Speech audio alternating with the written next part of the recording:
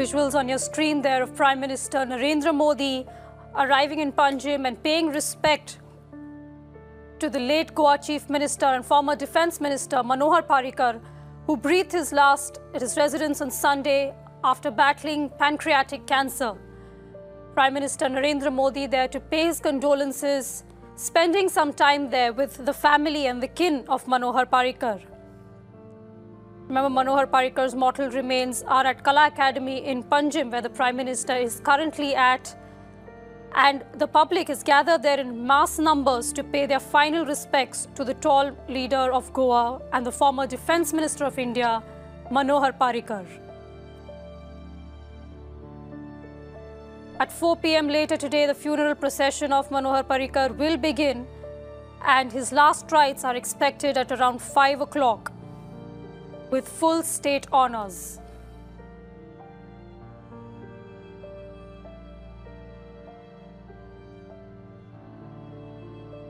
The four-time Chief Minister of Goa losing a battle to pancreatic cancer, but serving his state until his very last moment.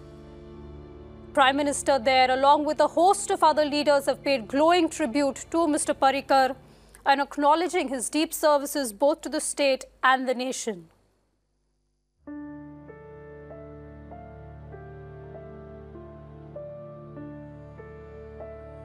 Political leaders from across party lines and the political spectrum have expressed grief at the demise of Goa's most popular leader, who remained active in public life almost till his very last day. Manohar Parrikar will be laid to rest with full state honours at 5 p.m. this evening. BJP President Amit Shah is also expected in Panaji shortly, while Narendra Modi, as you can see from the visuals on your screen there, is extending his condolences to the family and the kin of Manohar Parrikar. My colleague Mayuresh is at Panaji there, and Mayuresh, if I can come to you, we are seeing the Prime Minister paying his tribute there, and it's been not just him but every single leader from across the political spectrum has paid tribute to Manohar Parrikar, a sign of the kind of respect that he enjoyed from across the political spectrum.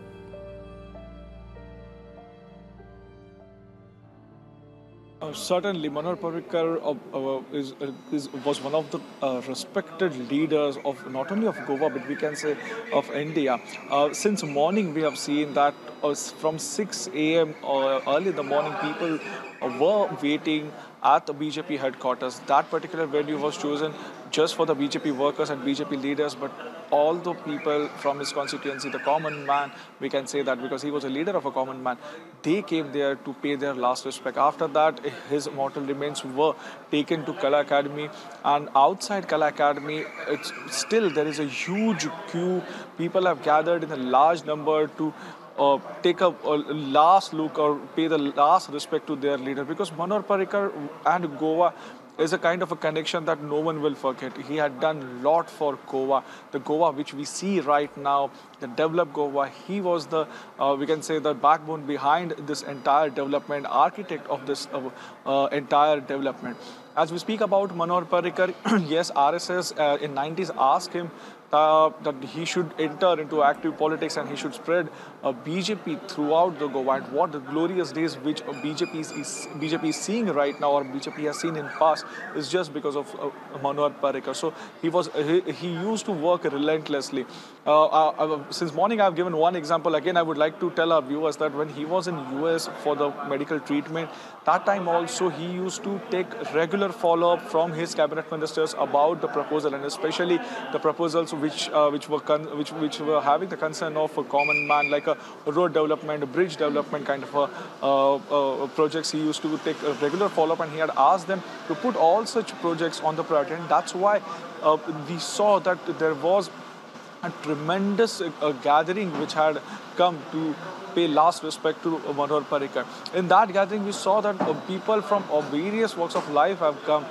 There were small children, there were young students, or we can say the young brigade was also there, and I could see that everyone's eyes was moist when they just came out of the BJP headquarters. So certainly it is a very emotional movement, not only for entire Panjim, because Manohar Parrikar's constituency was a Punjab, but it is for entire Goa and especially for the Goa BJP because they have lost their beloved CM who worked till last day of his life.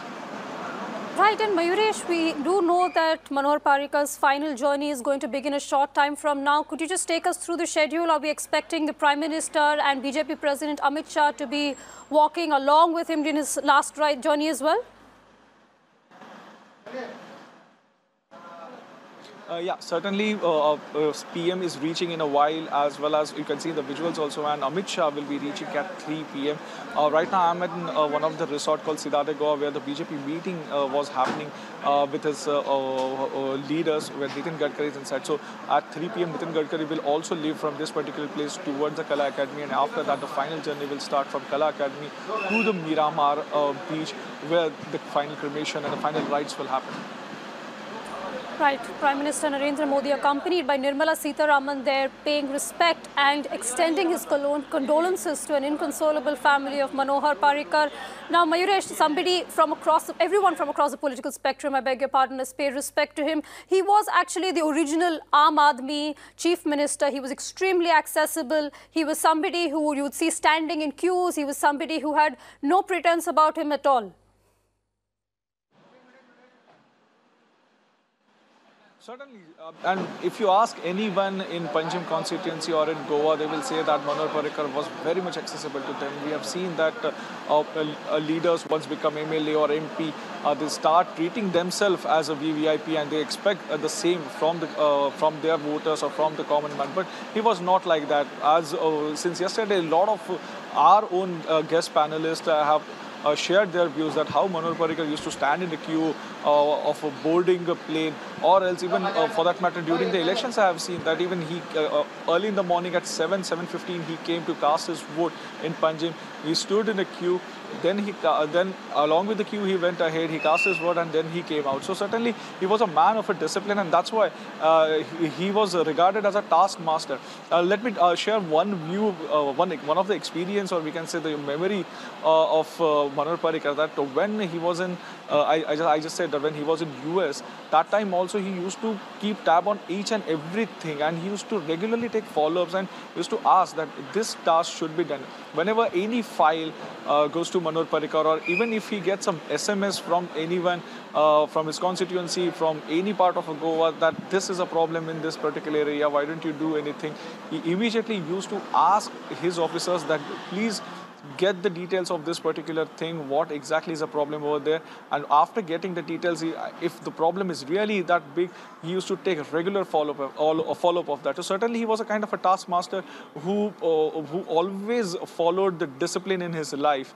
And we saw that in last few months also, that despite being not keeping well, he used to attain the office. He presented the budget also this year, and that was quite remarkable. That no one had thought that Parrikar will come after the treatment to Goa, and he will directly go to his house. And after that, immediately he will present the budget. So certainly it was kind of a comeback that everyone thought that Manohar Parrikar had done.